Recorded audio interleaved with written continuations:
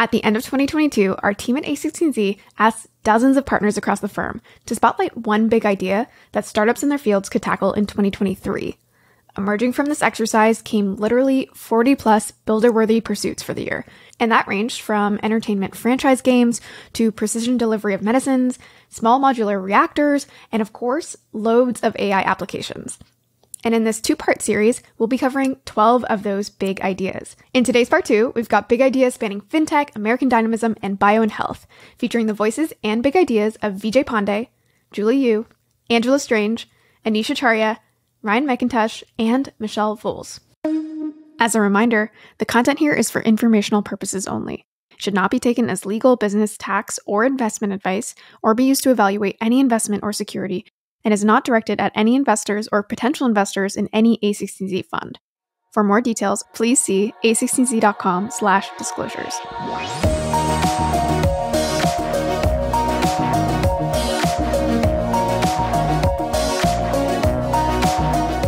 Carrying over some of the themes around AI from part 1, let's start with Anish. Hi, everyone. I'm Anish from Andreessen Horowitz. I'm a GP on the Fintech team. And my big prediction is around GPT applied to credit counseling and that it's going to really unlock credit counseling at scale. So here's the idea. OpenAI, makers of ChatGPT, has created this amazing new technology that you've all seen all over Twitter that's doing all of these remarkable things. And one of the things that's been under-discussed is its ability to drive new product cycles in fintech and financial services. The one that I've been thinking about, based on my own experience, has been how it can improve credit coaching, credit counseling, and advice. And the reason for this is that, the technology sort of unlocks a labor supply at 10x a lower cost than humans. So if the only cost-effective way to deliver credit counseling in the past was to subsidize the human costs with, high fees, high prices, or providing lead gen to financial products which weren't that awesome for consumers, we now actually have a technology that can make it possible for companies to offer the same quality of service without monetizing them in that way. And really the problem that's being solved here is that credit counseling and coaching is something that is a moderately complex sort of expert system that no UI is able or has so far been able to perfectly capture.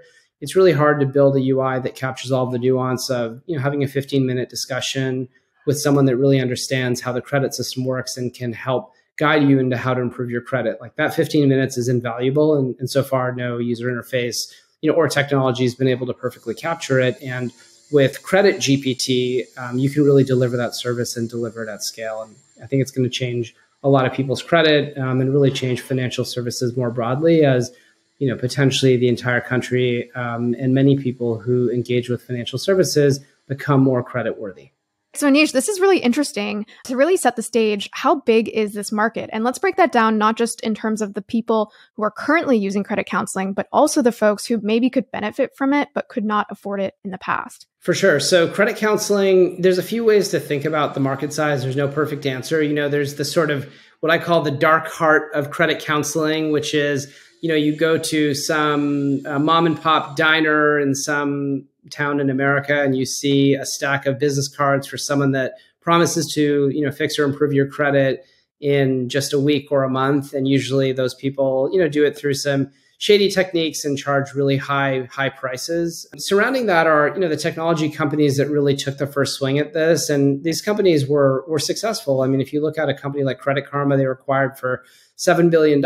And, they've provided credit improvement and credit coaching to over 100 million people. That said, if you take a look at the actual credit impact in terms of how many people's scores got how much better of a service like that, only a small subset of people that use Credit Karma actually saw dramatic uplift in their scores. If you think at the most broad level, really every person in this country that is misscored, which is the idea that, that they're sort of seen as being more risky than they actually are because they don't know how to play the credit game. That's an enormous number of people, certainly more than tens of millions of people who could potentially benefit from this. And look, lenders and creditors also stand to benefit as the people they lend to make better decisions and manage their money more effectively. Yeah, I like that framing. And I can definitely see how this could be a wonderful democratizing tool for those who can't access it today. But I also have to think about how finance as a space is, as you could say, less fault tolerant than maybe some other spaces that AI is currently being applied to. So just as an example, if I enter into ChatGPT, hey, I'm looking for a recipe on how to make rosemary chicken. Well, if that recipe tells me to add a little more salt than desired, I'm going to be okay. However, if I'm asking for some of this credit counseling through an AI and it tells me to allocate my money in ineffective ways, well, that maybe, again, is something that is less desirable and something that people will have less of an appetite to withstand in terms of the error rate. And so how do you think about that? And as kind of tacking onto that, how do you think regulation might play a role? The truth is that credit coaching and most financial advice is actually less subjective than you might think. So the amount of salt to put in a recipe is a little subjective. A certain chef may like a little more, a certain chef may like a little less, whereas there's an answer, albeit one that may be moderately complex to derive as to how to optimize any given person's credit and finances. And I think that, these large language model driven systems will perform. I know they will perform very well against that problem set. It's a sort of closed domain answerable problem. I do wonder, though, do you think that there's going to be a couple errors that actually get attention that therefore prohibit the ability for people to really implement this at scale? Do you know what I mean? Like the people who are the first movers on this, it feels like you need to get it really right at the beginning. Yeah, I think that's right. Look, I think that there are a subset of challenges within this space and a subset of customers, who either desperately need the service and are getting it so wrong that, any rational advice would be better than nothing, or who have a set of problems that are actually, very boxed and very easy to address.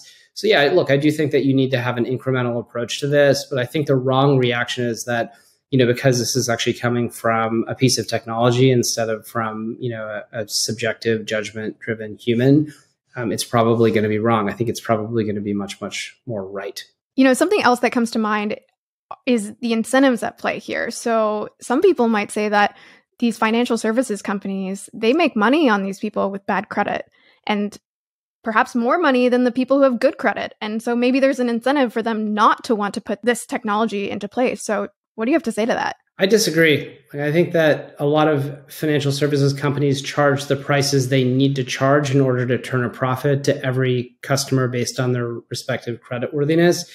I think the painting of some companies, companies as good or evil is just a fundamentally incorrect framing. They have to turn a profit, they charge a price, and the price they charge depends on the default rate of the consumer. If that default rate goes down, they can charge a lower price and receive the same profit. And more importantly, they're subject to less volatility in markets like this when sort of market cycle is changing and their business or book can get blown out by a sudden shift in consumer creditworthiness. That's a good way to put it. I think another framing I like from your big idea was this idea of just unlocking a 10x cheaper labor supply.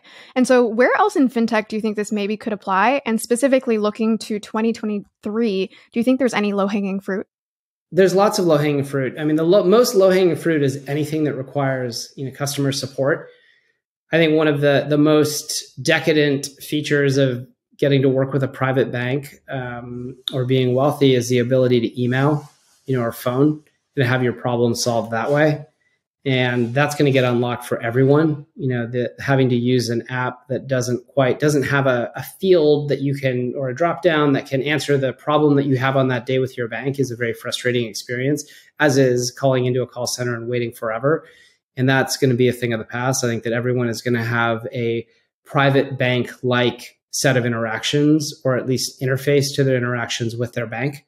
So that's one. Wealth management, I think, is another. Wealth management is tricky because it's one part counseling, one part advice. And it's just hard for people to, for obvious reasons, build empathy with the system. So the therapist aspect is going to be difficult, but the advice aspect is going to be commoditized.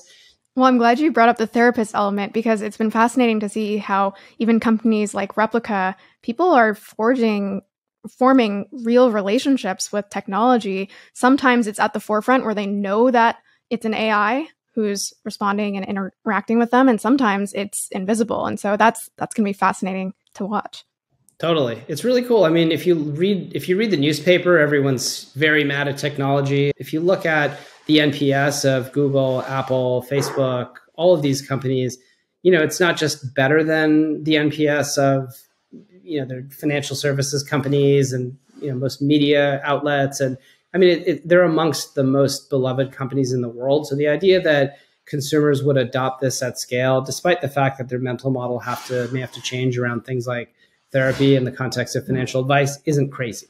Next up, we have Angela. Hi, I'm Angela Strange. I'm a general partner on the Fintech team here at Andreessen Horowitz. And I believe that in 2023, doing compliance well, tech-enabled, is going to become a competitive advantage versus an annoying thing that you have to do in the background. So if software is eating the world, it has not yet taken a big enough bite out of compliance. Post Dodd-Frank, financial services companies face more than 50,000 regulations across dozens of federal and state agencies, and that's just in the US. The existing and very manual compliance policies and risk processes are failing at both large financial institutions and at fintech startups supported by sponsor banks. Furthermore, while compliance is complex for businesses operating in just one geography, it is even more difficult to manage across multiple countries. And as more global companies embed fintech, the need for global compliance and risk infrastructure is increasing significantly. In 2023, companies of all sizes will turn to software to solve their challenges. We expect to see more tools for sponsor banks to manage third parties, for fintech companies and companies embedding financial services to manage all aspects of risk and compliance, and importantly, more compliance infrastructure serving default global companies. All right, Angela, you mentioned 50,000 regulations. That is a ton. And I want to give our listeners a sense of the weight that this puts on companies without really commenting on whether this is a good or bad thing. What kind of operational or economic, again, using the word weight, do these regulations place on fintech firms? Like, is it 1% of OpEx, 10%, 50% that they're having to allocate resources to in order to make sure that they're compliant? Compliance is both very expensive and the existing solutions don't work very well. As you can imagine, the numbers vary widely, but there's large banking surveys that go out every year. Estimates are between 6 to 10% of banks' revenue, of their entire revenue, is spent on compliance costs. And they're spending all of this money. And despite that, we feel like we read a different headline every week about fines. Like, for instance, since the last financial crisis in 2008, there's been more than $250 billion in fines for poor compliance procedures. And if you look at how does this actually impact operations, right? And so it's bad and it's getting increasingly bad. Like some of the larger banks, if you read their annual reports, 10 years ago, 4% of their employees were in the compliance and risk functions. And now it's up to 15%. But also you look at this and you look from our perspective, this is a huge opportunity. But first, it's helpful to understand why. And primarily 3 reasons. One that everybody points to is the Dodd-Frank Act that came in after the last financial regulation, right? And so there used to be 30,000 regulations across a variety of state and federal agencies. And in a very short period of time, that ballooned up to 50,000. But this happened very quickly, and in many cases didn't have enough time to become very clear, which points to problem 2. Right? If you had compliance procedures that were working well in the old world, and there was some software and many manual procedures, and all of a sudden that complexity doubled, your software was just not set up to be modular, accommodate new rules. And so what did banks have to do?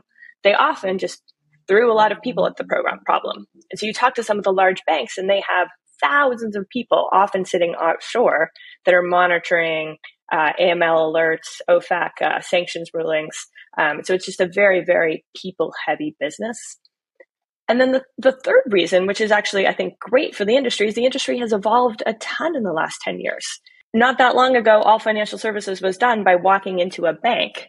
I'm fond of saying that every company is going to be a fintech company. Now we get our financial services from all sorts of different software companies. We're way more global. We pay in different ways. And there's lots different types of regulations that come along with that all financial services are having to adopt to. Absolutely. I mean, you sent me an article where recently Coinbase was fined $100 million for background check failures. And Coinbase is a large public company. They're heavily capitalized and they're struggling with these compliance needs.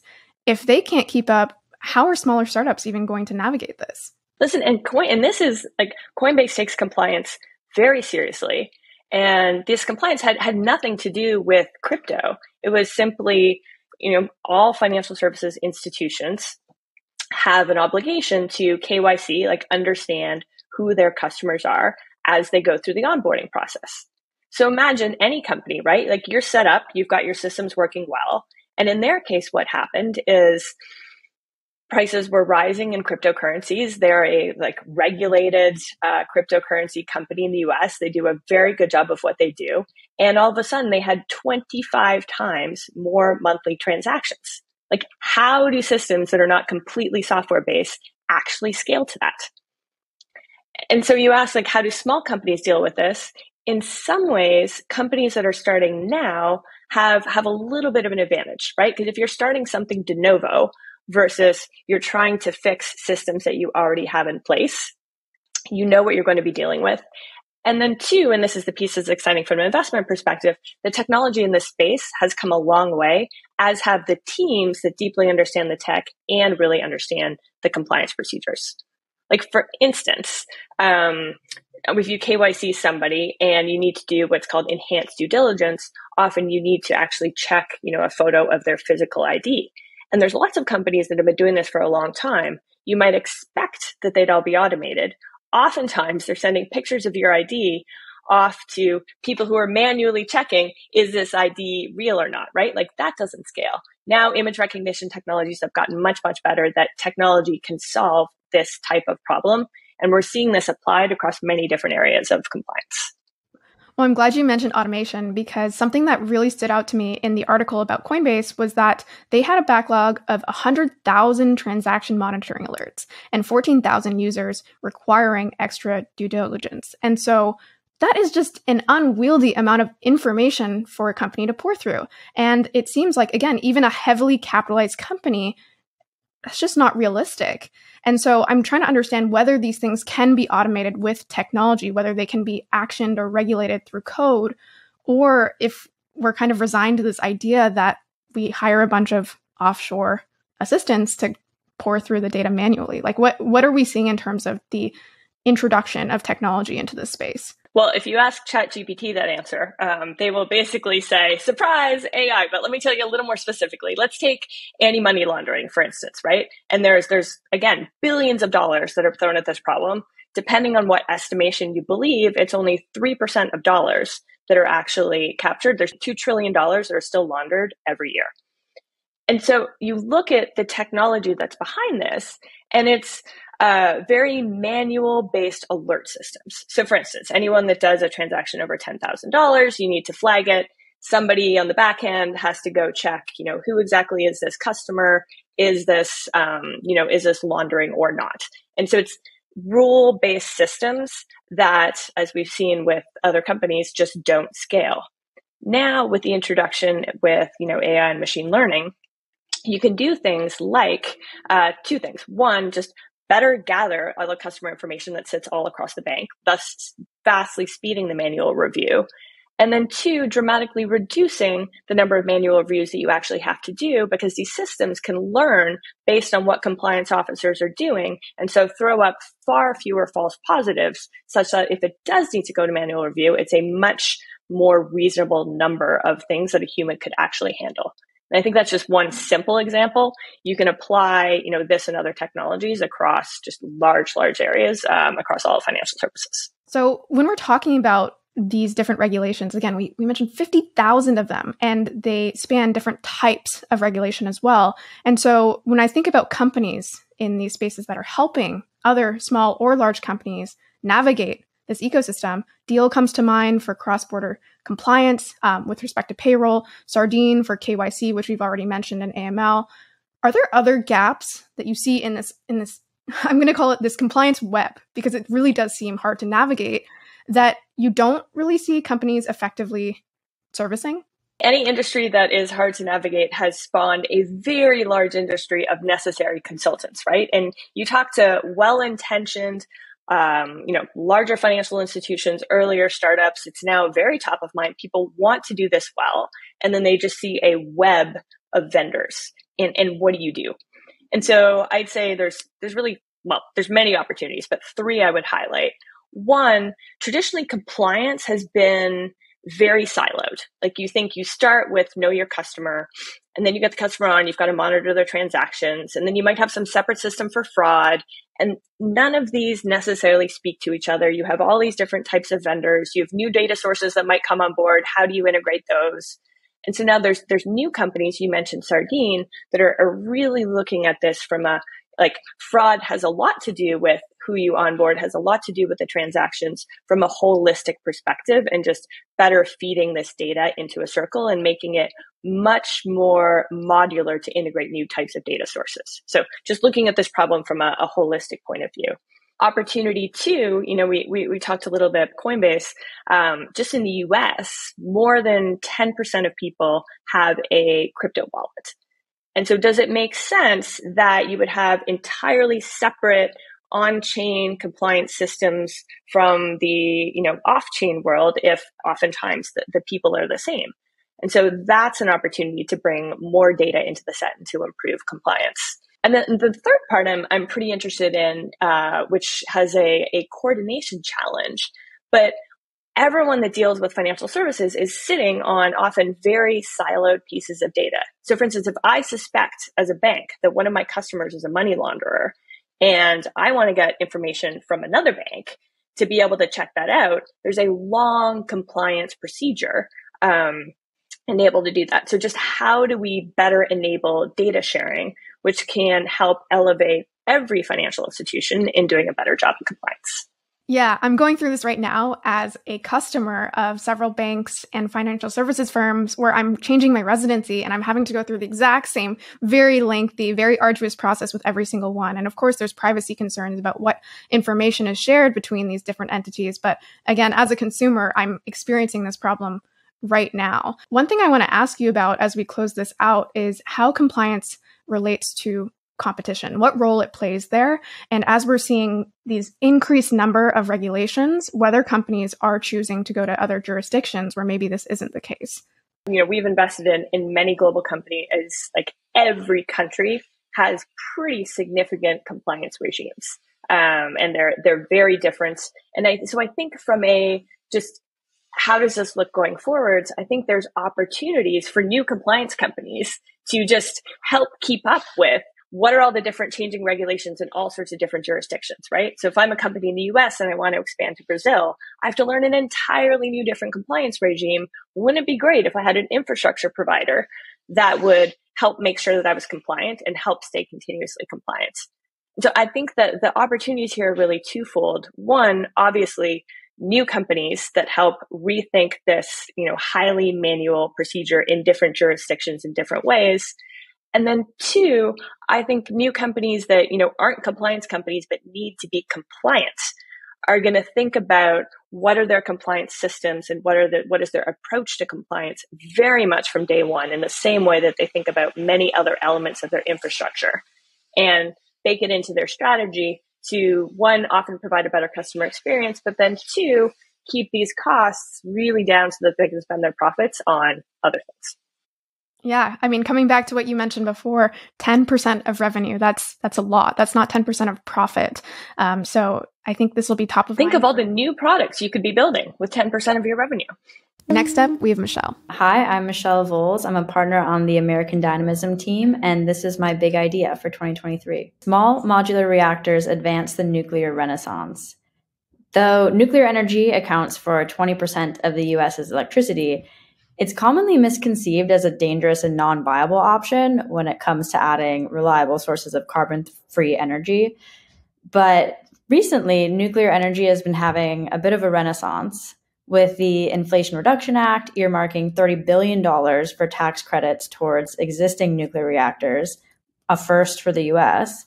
The timing is right now to usher in new innovation in this space.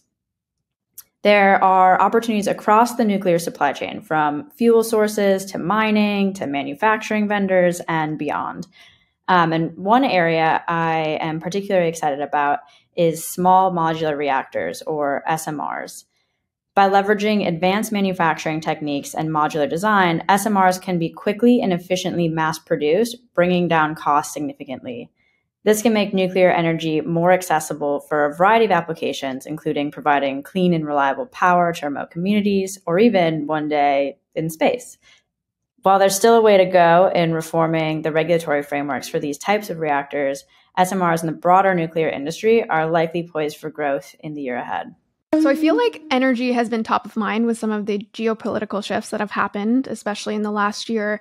But I feel like within that conversation, nuclear has become a more prominent topic, but at least in my world, not SMRs. So can you go a little more deeply into what SMRs are and maybe how they differentiate from a traditional nuclear plant, whether it's the difference in size, cost, time it takes to actually build? SMRs, or small modular reactors, are basically exactly what they're called. They're small and modular reactors. What that does is that means they can be deployed in places that traditional nuclear plants can't. They won't ever provide the scale that like a traditional nuclear power plant would, but they require significantly less capital expenditures and can be essentially shipped to wherever they're needed. So it can be like remote communities or on ships or in space. And because of their size and because of the timeline, it just like unlocks a lot of new opportunities within a time frame that's actually reasonable. So we could get this within years instead of within decades. Can we get specific on those years? Like how long does it typically take to set up a traditional nuclear power plant versus an SMR? The bulk of the time in a traditional nuclear power plant is actually just like getting the site location, going through all the specs, getting all the designs approved. And that just takes a ton of time. There's just a lot of holdups. And we haven't seen a new nuclear plant get built in decades. With SMRs, we think it can be done in years. Like there's still regulatory things to get through because this hasn't been done yet. There hasn't been a like design framework on the regulatory side to say like this is how these should be built. This is like the timeline. But there are a number of startups like actually building today and getting designs approved and starting on the path to get these built. So we don't know exactly what the timelines are, but I think we are excited in what could happen in the next couple years or before 2030. That's exciting. And I like the framing of decades versus years. Something that you just spoke to there, which has come up in my very limited research into this space, is regulation. It seems like the time it takes to get all of the necessary approvals to build a plant is astronomical, or at least more than I think most people would think. And it sounds like maybe there's some regulatory reform happening. You also mentioned the IRA, which is allocating funds towards nuclear. What should people be looking for here in terms of reform? Like what kind of reform do we need, whether it's with respect to the traditional nuclear power plant or these SMRs, which sound like they're a little newer and maybe the reform is less concrete? In the US, the Nuclear Regulatory Commission, or the NRC, is the body that would approve any new nuclear site or nuclear reactor. And it's often cited as one of the top bottlenecks in progress towards building more reactors. There are super high fees, like multi-million dollars just to get designs looked at and approved. There's very long timelines to go through the end-to-end approval process at all. There's disputed frameworks for how it regulates like radiation, which slows things down even further. And as I mentioned before, like critically, there's a lack of the regulatory framework for SMRs in particular. Like they haven't really been built before, so there are no guidelines yet.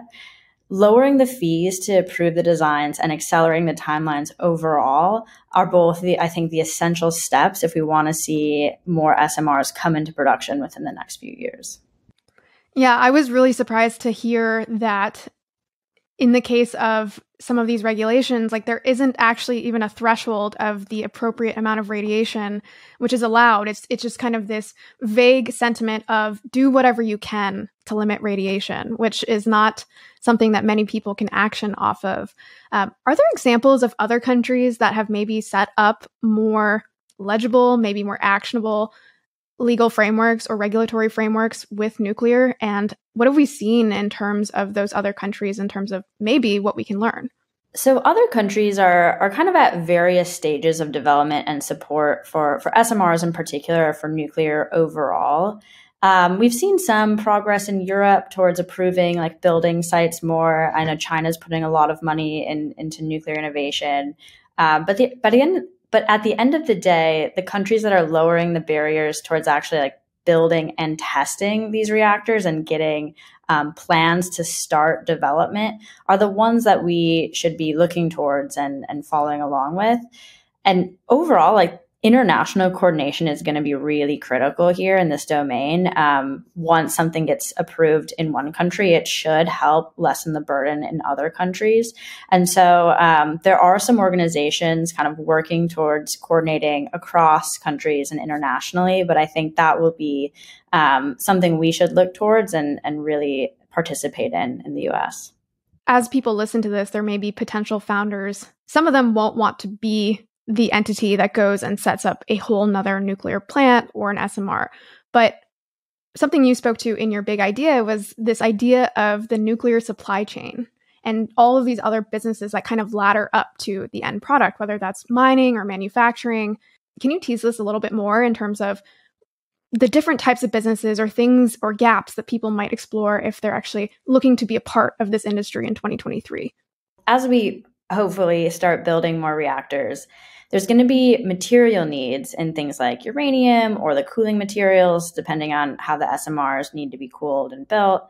There'll be needs around the manufacturing and transport of the reactors. They're small and modular, so you can move them around, but there's still some things to think through of how to move this sensitive material. And then there'll be needs around like disposing of nuclear waste and thinking through the recycling process. Maybe on the more exciting side, there's potentially new areas unlocked like decommissioning or repurposing other types of energy plants like coal plants into nuclear plants. And so I think there's going to be tons of opportunities across the whole chain and even like software to coordinate all of this or to track and monitor emissions and things like that. On that note, nuclear, we're currently talking about it in the stance of fission, which people are more familiar with, but there have been other advancements in fusion, which I think is a little further out. I don't want to get too ahead of our skis in terms of talking about its economic viability today, but 2022 was kind of this exciting year where at least one group was able to demonstrate net energy gain, and I think 2021 was a banner year in terms of investment into nuclear fusion companies. And so, although these are two very different things in terms of where they're at, in terms of their ability to be implemented today, do you have any thoughts around, where that's going, what fusion's role is in this wider matrix, or how we might think about that? So I think the overall energy needs over the next few decades and beyond are big enough that there can be many solutions. And I would love to see more progress on fusion. I think it could be something that's absolutely game-changing if we can get there. Unfortunately, I think it is further away than we'd like and that people are hoping, especially if you think about anything close to a scalable solution or something that could be powering an entire power plant. One of the main reasons I'm so excited about SMRs is that we actually aren't waiting on any new scientific breakthroughs. And these things are getting slated to be built in the near term. Again, on the order of years, we could see these in production and actually producing the energy we need. So while fusion is very exciting, and I definitely hope scientists keep working in that area, I think in the near term, it's this fission and it's the smaller modularity that's going to be the breakthroughs we see. I feel like I have to ask this question after you brought up this idea that the technology already exists. If we look out, let's say 5-10 years from now, and we're still at the place where nuclear has not really made any advancements, it's still taking decades to create our plants, we still don't have the right regulatory infrastructure in place, like what would cause that? What is causing us to be at kind of this like friction-filled spot in the arc of history as it relates to nuclear? I think a lot of it is on the regulatory side. Like we need to decide as a country that we want to invest here and we want to push this forward. It's not going to be about were we able to build it? It's did we decide that we wanted to invest in this? Did we decide that we wanted nuclear? The biggest barrier is just humans, not the innovation, just us getting in our own way. Next up, we have Ryan. Hi, I'm Ryan McEntush. I'm a partner on the American Dynamism team. Overhauling the space supply chain. Civilization's ancient past is segmented by advancements in mining and metallurgy, the stone, bronze, and iron ages. In each period, success over your rivals was determined by your ability to collect resources and produce increasingly useful technology. Today, we are in the space age, and the same rules apply. Space supremacy will be the measuring stick of industrial and military power for the foreseeable future. It's already supporting our digital economies and guiding our autonomous systems, but the true space industrial base is much broader. We not only need to construct advanced rockets and satellites, but gather the materials and industrial capacity to do it reliably at scale. Space does not begin at liftoff. A complex global supply chain, from mining to launch pad, must be overhauled and secured within our global alliance networks. Beyond Earth, infrastructure must be built to service existing assets in orbit and power more ambitious missions to deep space. In 2023, the space industrial base will continue to grow in size, birthing critical companies serving our nation's interests. At the heart of this resurgence, inspiring founders are pursuing difficult problems in materials, manufacturing, and space infrastructure. All right, Ryan, I feel like that's a fascinating prediction or big idea, but I feel like we have to start with the why question on this one. Why must we build advanced rockets and satellites, using your words, reliably and at scale? Well, I think most importantly, the United States should be the leader in space. This actually goes back to a JFK quote when he gave his famous moon speech at Rice University, where he said, no nation which expects to be the leader of other nations can expect to stay behind in the race for space. And I think that's incredibly important, not only back then, but today, as we have new near-peer rivals entering the domain. Why is this important? Satellites already drive much of our economy. This is telecommunications infrastructure, this is GPS.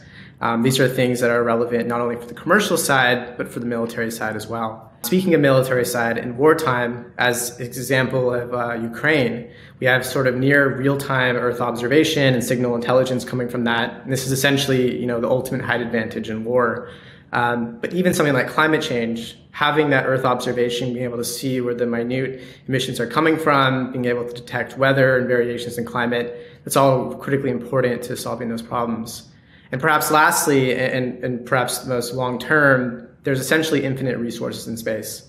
So a lot of these things we think about mining or even just accessing energy, there's all of that in space. So in the long run, if we want to actually continue to grow as a species, we're eventually going to have to figure out how to harvest and utilize space resources. I like that you've illustrated the why, and I think an important aspect as we explore the idea of pursuing space more intensely is, as you mentioned, the supply chain. A lot of people think about the last mile there, which is actually launching a rocket into space, but there's a lot that leads up to that. And as we explore that full space supply chain, as you've said, from mining to launch pad, I want to understand what part of this chain you think is most at risk, or we could actually reframe that to say, what part of that supply chain has the most entrepreneurial opportunity? What part of that has the largest gaps for new critical companies to be created? Sure. So the way I think about space and space supply chain holistically is that space is sort of the final frontier. It's where our industrial capacity and the stuff that we can build can actually extend into. And so it's not just, the launch pad, it's not just the rockets going to space and the satellites, but it's everything else that allows us to do that. And so these are things like mining. So actually getting the resources that we need to build the stuff. And it's not just the stuff that goes up into space, which is predominantly aluminum. So a lot of our stuff is built out of aluminum, titanium, but it's everything else, like actually building the factories, the computer chips, even things like energy generation. So how are we actually going to get the energy to do this stuff and build, thousands of satellites or thousands of rockets? These are all things we need to think about. So mining is the first one. And specifically within mining, I look at midstream refining. So not just mining the materials, but turning them into workable metals. And there are specific metals that are highly relevant, some of the battery metals and stuff for energy storage and generation, but even things like rare earths that are used in magnets as well. The second one is actually manufacturing space components. So this is one of our portfolio companies, Apex. They're actually building satellite buses. So a lot of companies are looking at potentially scaling out the space infrastructure that we have today. Whereas today it's sort of bespoke, building rockets, building satellites, building whatever you need. If we're going to do thousands of those and scale it up, we need to be able to develop a mass manufacturing process. And that might require separating out these vertically integrated businesses like SpaceX that does everything and doing each individual component and building a separate company that handles just that. The last piece is what's called OSAM, so like on orbit servicing and manufacturing, basically activity that services this market of satellites and space stations. If we're going to have 30,000 satellites in orbit, we need to actually have the sort of companies that are able to repair them, fuel them, service them, deorbit them. And so I think those three areas are the most immediate opportunities. Whenever exploring these space opportunities, they are inherently moonshot opportunities. I mean, you take a company like SpaceX, and SpaceX, I think, has provided a good example of, again, a company that has moonshot ambition to make us a multiplanetary species, yet also has kind of brought that back down to Earth, you could say, by having a business model that funds their progress, in SpaceX's case, by providing internet to people on Earth today. So again, not just betting on tomorrow, but actually showing that they're providing value through the revenue that they're driving towards that eventual moonshot. And so I'm curious to know if there are examples that you could provide of other companies, perhaps, that have been able to build that bridge. Because I think perhaps one of the reasons that maybe more founders aren't pursuing space companies is due to this moonshot nature. It's kind of like build or bust. And I'd love to share different examples where maybe that's not the case. Well, I think the most poignant example is the company I mentioned a second ago, Apex, where today they're building satellite buses. So they're sort of riding the curve of everyone's building satellites, everything's getting launched up into space. Some companies are going to find it a lot cheaper to outsource that and have another company build satellite buses. So they're able to do that today, but in the long run, they're going to expand into building a lot of other stuff that's going to be used in space. So the actual product is this mass manufacturing of space hardware. But today they're focusing on what is immediately addressable, which is satellite buses.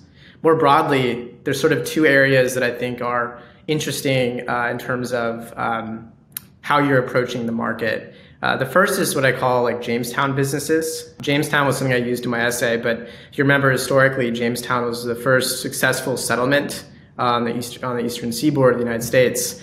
The reason they were successful was they had a competitive advantage of growing tobacco there and selling it back in England and Europe. And that's sort of what we've seen with space, particularly in the mature Earth observation market, where they were able to put satellites up and they had a competitive advantage because they were that was the only way to get satellite imagery and to handle these sort of telecom networks.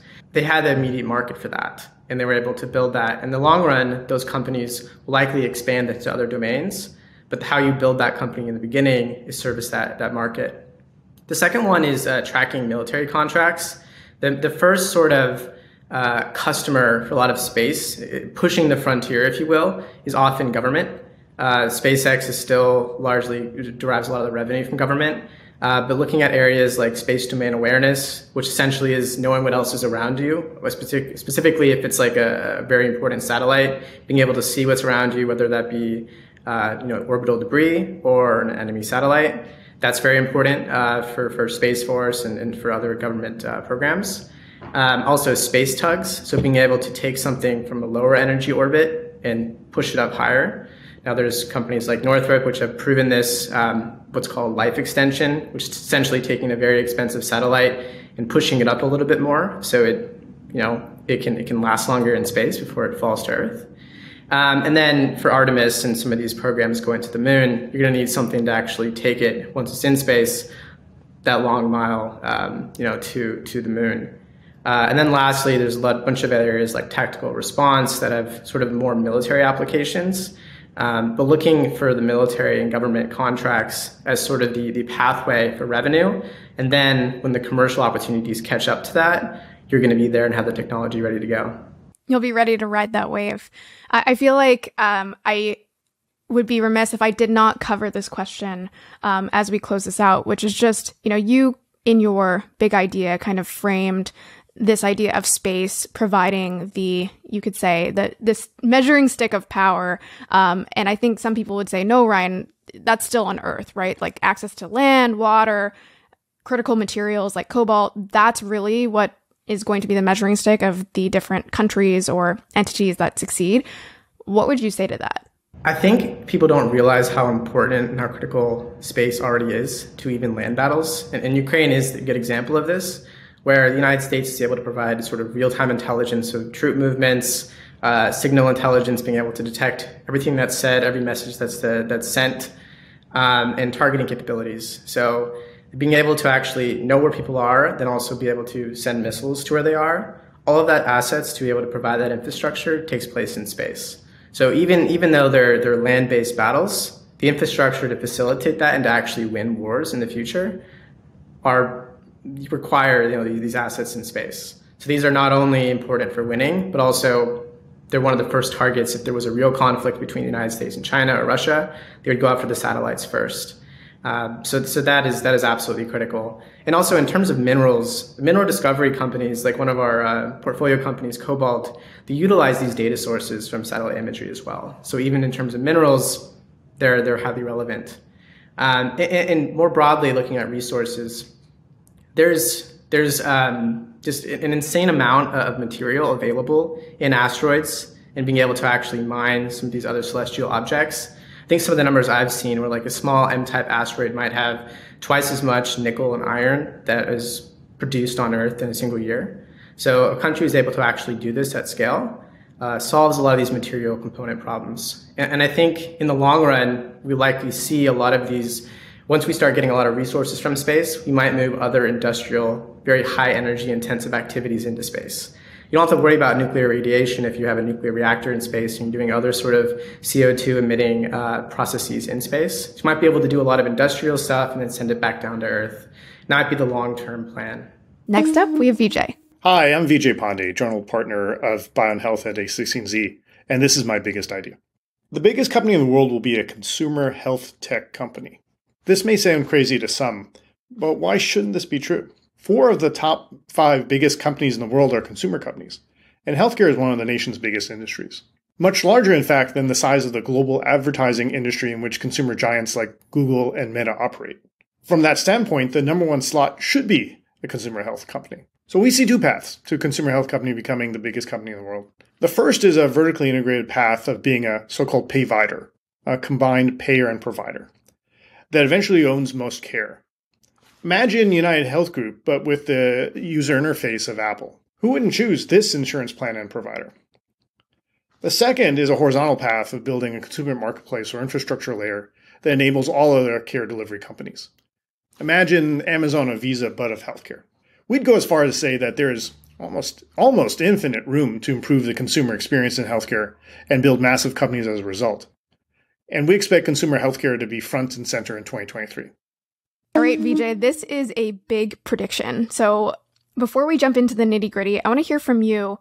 Just how big is this healthcare industry? Yeah, actually, people forget just how huge it is. It's approaching 25% of US GDP. It's about like 22 right now. It was 20% in 2020, and it's just been gradually increasing. It's what's the healthcare crisis that we worry about. And so in that sense, it's 10 times bigger, the marketing budget of consumer giants like Google and Meta. Well, I'm glad you brought them up because some of these large companies like Google, Apple, Facebook, and Amazon are pursuing healthcare to some degree, and they have so much capital to pour into this nascent space for them. But to date, they have not succeeded. So why do you think these super heavily capitalized companies have not come out on top yet? Yeah, I think there's a couple different ways to think about it. From purely a tech lens, you could imagine the days of Google fighting Microsoft. Like, how could something like a little startup known as Google sort of compete against a giant like Microsoft? And it did because they were web native. They were sort of built upon a different set of rails and with founders that think of things differently. And so even just from a tech company perspective, it's something that's so different is hard for giants to go after just because of the way they're built. And this is basically classic disruption theory. Healthcare is also different than just tech. You can't come in with, I think, a naive understanding of how healthcare works, either on the medical side, the life science side, or even just how the system works, and come in and make big changes. And so the combination of those two things, I think, will make it very difficult for the existing incumbents, at least on the tech side, to dominate. Yeah, so we've covered the incumbents on the tech side, but there's also large healthcare companies out there today. One that you've mentioned is United Health Group, which is the largest healthcare company in the world. I think it's also the 8th largest company overall. What do you think is stopping them from dominating in the way that you're describing? Well, I think just like we talked about it for tech incumbents, I think there's the same issue now for healthcare incumbents, in that the winner is going to combine a deep knowledge of tech and a deep knowledge of healthcare. And it's just as it's very difficult to sort of build that into a tech company, it's very difficult to build tech into a healthcare company the same way. It's just not the way these companies are built. And so it's the analogous problem on both sides. And so something that you seem to be alluding to is the fact that we need new founders pursuing this problem. So if you were a founder today, what angle would you tackle this from?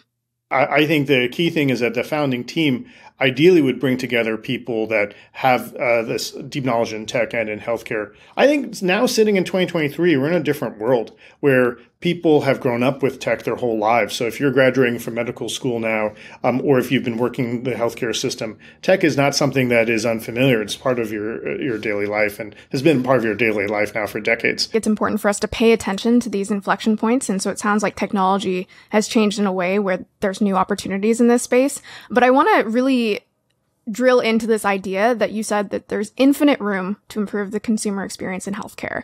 And I feel like this has been true for quite some time. And so perhaps in addition to some of the technical changes or the talent changes, why haven't we seen many of these developments yet? It's actually analogous to some areas in tech where people from a consumer background came into enterprise. And enterprise software started having the look and feel of a really smooth UI from you'd expect from Meta or from Google or something like that. And similarly, it just takes a different type of founder to really understand how to create that experience on the tech side, which is user interface and so on. But it's also, NPS is more than just about the software. It's about what you can actually do and what you can accomplish. And I bet there really isn't the same focus on user experience often in healthcare because, frankly, often the user, the patient, isn't the payer.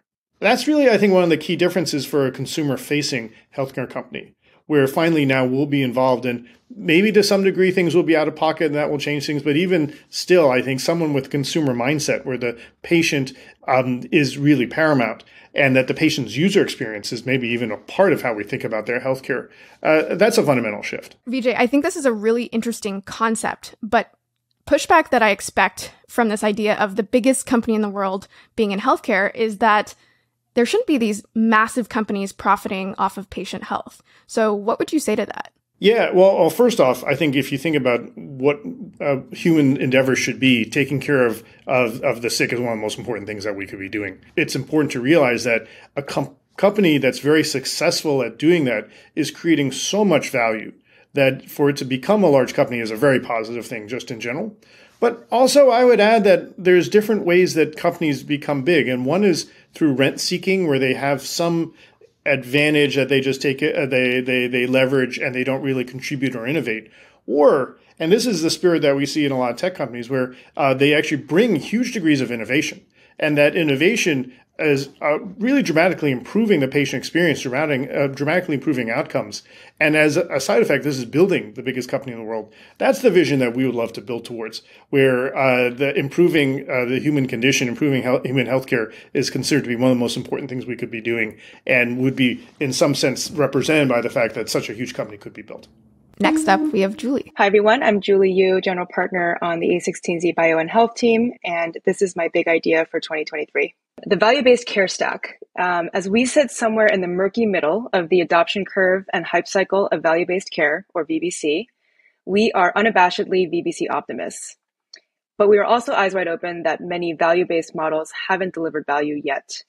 And one of the major reasons for this is that the clinical and operational models from the legacy fee-for-service world have simply been transplanted into value-based paradigms, resulting in the gaming of the system versus a fundamental reorientation of care models to be focused on value from the ground up.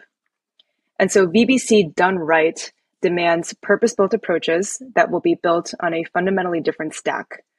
This emerging stack will support new entrant value-based digital health players and incumbents alike around unique requirements to deliver higher value care. Things like data aggregation and activation, actuarial modeling, contracting, adjudication, panel management, continuous care, workflow support, and provider ecosystem integration around referrals, co-management, and network design, just to name a few. So if the first generation of the digital health tech stack, which we wrote about in 2020, was about enabling administrative and operational efficiency for virtual first providers, the next generation will be about helping providers bear risk and enabling payers to collaborate in a more integrated fashion with their risk-bearing provider networks. We see this stack emerging in many different product phenotypes, from SaaS platforms to solution marketplaces to MSOs to service an entire range of buyer segments and levels of technical sophistication. Can you just break down for the listeners what the difference is between some of the value-based care that you're speaking of and the legacy fee-for-service systems in healthcare? Of course. The first thing I'll call out is that you would hope that, all the healthcare that you receive is value-based. So it's sort of telling that we've had to concoct this term to qualify what is value-based versus not. But the premise of value-based care is that, so much of the bloat of our healthcare system is the result of the sort of massively misaligned incentives due to the third-party payment model that is the dominant way for how healthcare is paid for across this $4 trillion industry in our country every year. And it's probably actually not even accurate to call the fee-for-service system legacy because it's still the dominant model today. But the fee-for-service system is one in which, as the name indicates, providers essentially get paid for what they do. So for every visit that they do, every test that they run, every procedure they perform, they are submitting this atomic claim for each of those tasks and getting paid a fee for each of those tasks. And so, as you can imagine, that kind of system incentivizes doing more stuff and also incentivizes kind of a focus on treating people who are sick, as opposed to this value-based system in which providers are getting paid for kind of managing the health of the population of their patients and preventing sickness, versus treating it. The purest form of value-based care is where providers get effectively a set budget on an annual basis to manage their patient population. And, any overages that you have on that budget, you have to eat, but also any underages on that budget, you get to keep a share of that savings. And so again, it incentivizes a different care model associated with that, which is you want to be much more sort of proactive about getting ahead of any escalation of health issues to avoid all those catastrophic costs that might come from people really getting sick and ending up in the ED and things like that. So what you're describing sounds great. It sounds like we're driving efficiency, proactivity, we're dealing with sickness before it happens. And so what have been the key roadblocks to actually achieve this reality that you're painting? Yeah, so fee-for-service has been the dominant payment model for many decades. I think technically it was the 1960s when the first billing codes were implemented that led to this type of proliferation. And so it's fundamentally just inherently hard to change the business model of an entire industry. So I think there's just some inherent inertia that, the entire way that our system operates has been optimized for fee-for-service. Everyone knows how to game it. Everyone knows how to benefit from it. There's an entire $150 billion industry dedicated to just submitting and processing claims so that you optimize your revenue flow. And so, just because so much money is on the line, there's a ton of friction against, changing the status quo. I liken it to the legal industry where, everyone's familiar with kind of the minute by minute billing system that law firms use. And how many times have we heard about some upstart, law firm who's trying to move away from time-based billing to fixed fee billing, but as quickly as it comes up, it goes away because there's just, so much inertia in the system. And so therefore, I think it would really just have to take a top-down government mandate to force an industry to make that kind of switch. And while it's not what I would call a full-out mandate, we effectively have had that where we've had a number of significant government initiatives that have been put into place that create financial incentive to get into the value-based care game for providers and payers and take full risk, as it's called, in the form of these, sort of budget-based payment models. We've had a number of examples of that. It's been, Medicare Advantage, I think, is a primary example that was started in 2003. We've had accountable care organizations, or ACOs, which were initiated as part of Obamacare in 2012, and some subsequent flavors of that. So, we're still in super early days, I would say, as far as seeing the impact of those top-down mandates. That's really what it took to kind of shake the system up and say there's a different way of doing things. Yeah, so it sounds like some of those initiatives were over a decade old. And so what is it about today in 2023 that you see changing, whether it's through legislation, through the founders who are stepping up to change things, or through maybe just the step-by-step changes that are happening to kind of reorient the inertia that we've seen in the past? What are you seeing that makes you hopeful about maybe some of the shifts today? Definitely at a baseline, just the general sort of like it takes time for these things to take hold. I mean, it's the same way that we talk about technology shifts, right? Like even, the internet having been invented, quote unquote, on a mainstream basis in the 90s, it's really only now that we're seeing some of the fruits of that innovation. So I think there's just some law of physics type things that are fundamental like that apply here. But, I think it has to go without saying that certainly the pandemic and everything that's happened in the last couple of years has had a huge impact on, frankly, like the financial beating down of providers that has created this huge burning platform for providers to diversify their revenue and just create much more resilient ways to survive. And value-based payment is one way to do that, where you actually have a recurring revenue stream versus these atomic payments that rely on patients coming into your office. And so that, I think, has been a huge tailwind for the adoption of value-based care models. You also see a lot of decentralization of care away from traditional hospital and clinic-based settings. Virtual care, home-based care, community-based care, all of these things are now very much getting adopted because they are fundamentally lower cost, more convenient, and much more reliable than, having to force patients to go to these centralized settings. So, I think that those are some of the key obvious drivers of seeing kind of the why now that's occurring right now. That said, I think we're still looking at, depending on what reports you read, we're only at roughly about 20% of all healthcare payments being in some kind of risk-based model. So, to use the crossing of the chasm framework, we're probably still in kind of like the early adopter, maybe early majority phase. But again, it comes back to that concept of we're just still fairly early in kind of the fallout from some of these top-down government mandates and what impact they can have on the industry. Yeah, completely. And I think, to your point, the change in inertia doesn't happen right away. I like how you've broken down the healthcare tech stack into 3 parts in the past. So that includes care delivery services, the back office admin, which is required to run a practice, and then the front office, which interfaces with consumers or customers. Is there a part of that tech stack that you think is really particularly ripe for disruption today? Yeah. And just for context on what you mentioned, we had written a couple years ago about this new tech stack for virtual first care. And, the premise of that thesis was that all of these new virtual care companies are very ill-served by existing IT solutions because those IT solutions were very much predicated on fee-for-service, payment rails, sporadic facility-based patient encounters. So their entire data model was predicated on kind of these, again, these sporadic visits. And the workflows were basically all provider-centric, not patient-centric. And so we predicted that there would emerge this new tech stack of horizontal platform companies that are designed to deliver value-based care, longitudinal continuous care models, and treat the patient as a primary end user. And so that did come to bear. The first wave of companies that came out started to build what I would call kind of the low-hanging fruit capabilities in that stack. So the operational infrastructure for billing, things like financial services, CRM type capabilities, more kind of administrative workflows.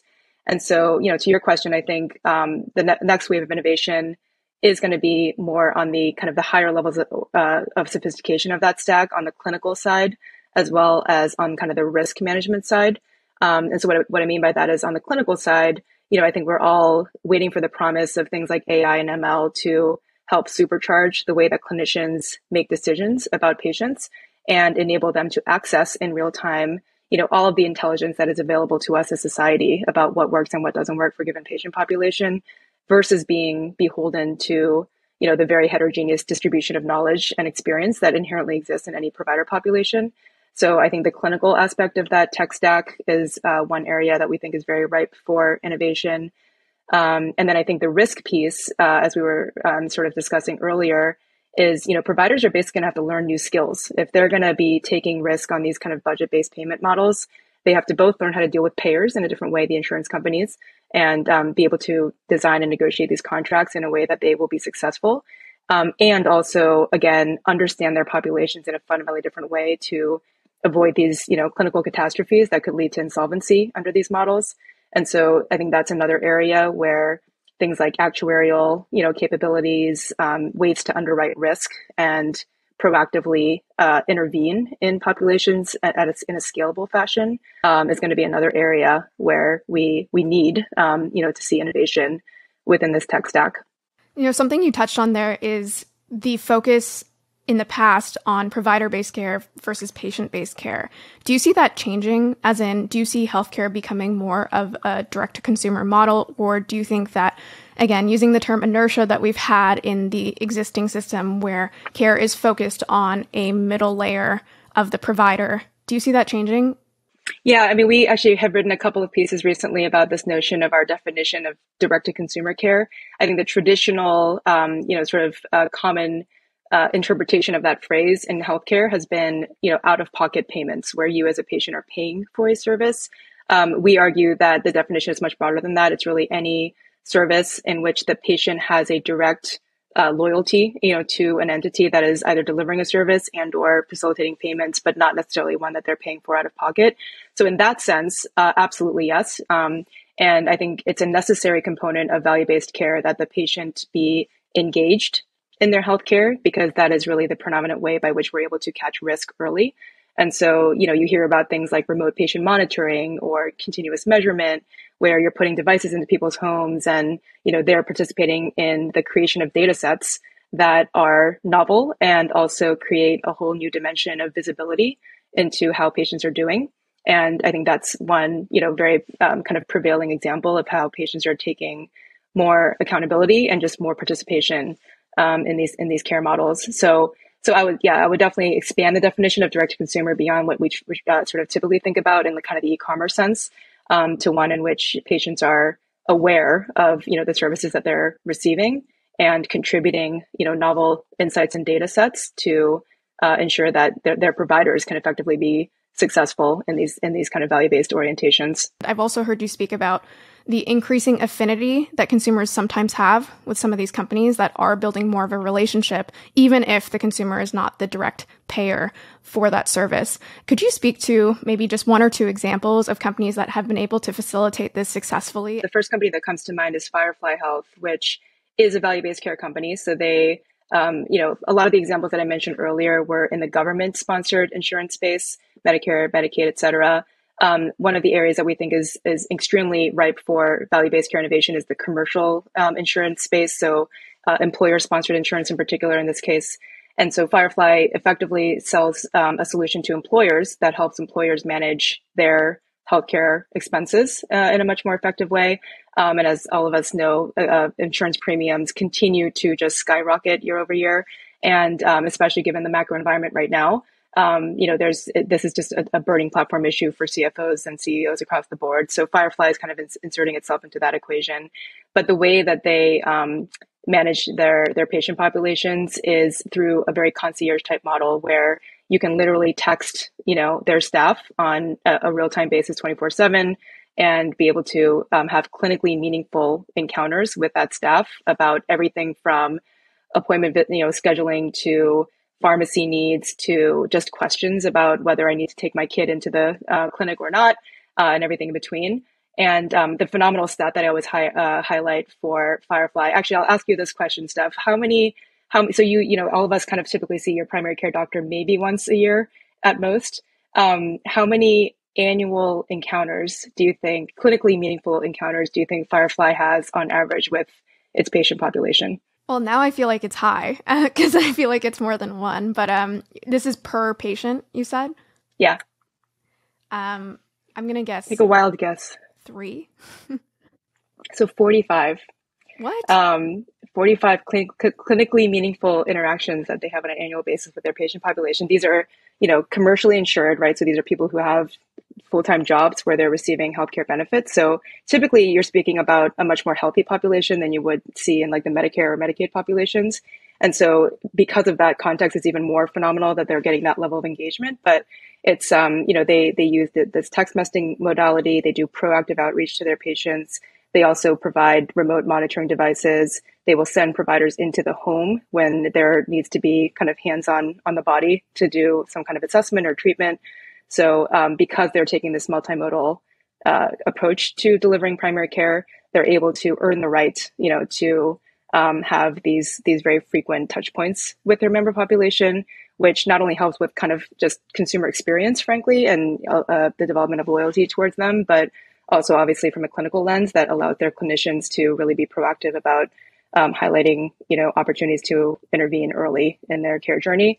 So that to me is a kind of a primary example of the way that you can implement using technology in really systematic ways, and not just relying on throwing bodies at the problem as traditional providers have done, and which obviously is inherently unscalable, to be able to provide a delightful experience to the patient while also delivering clinical outcomes and lower cost. That's insane. 45 versus, as I think you said, less than one encounter for most people. And I assume that the price point of that is much lower as well through the facilitation of technology. And that's exactly right. The insight here is that only because of the technology that now exists to be able to facilitate multimodal care, meaning virtual care, home-based care, care in your community, as well as, when needed, steering you towards in-person care, because they're able to diversify the sites of care that across which they're able to deliver their services. The cost structure of their clinic versus a traditional clinic is a fraction, right? So that ultimately I would call out is also another key driver and key unlock for making value-based care work, is the ability to fundamentally reduce the cost structure of care delivery. And that I would go as far as to say it's not even possible to do that without the technology that we now have today, whether it be mobile, whether it be these connected devices, et cetera. And even just frankly, technology adoption amongst providers, which did not exist until very recently, for better or for worse, and their ability to communicate directly with each other as they're managing collectively these patients in these budget-based risk models. So, that is absolutely a fundamental part of the unlock that, Firefly and many other companies have been able to take advantage of. I hope you enjoyed this 2-part series. And if you're looking for the full list of 40 plus ideas, you can head over to a16z.com and you'll find it on the homepage. See you next time. Thanks for listening to the A16Z podcast. If you like this episode, don't forget to subscribe here on YouTube to get our exclusive video content. We'll see you next time.